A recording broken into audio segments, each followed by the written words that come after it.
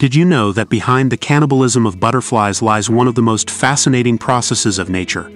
We start with their eggs, carefully deposited on selected plants, leading up to the hatching of the caterpillar, which emerges with a voracious appetite. The caterpillars, these eating machines, go through several molts, growing exponentially. But the real magic occurs in metamorphosis.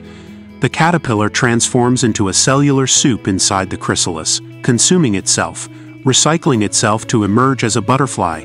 This miracle of nature is not just a change of form, but a total reinvention. From the adaptation of the newly born butterfly to its first flight, each stage is a testament to the marvel of evolution.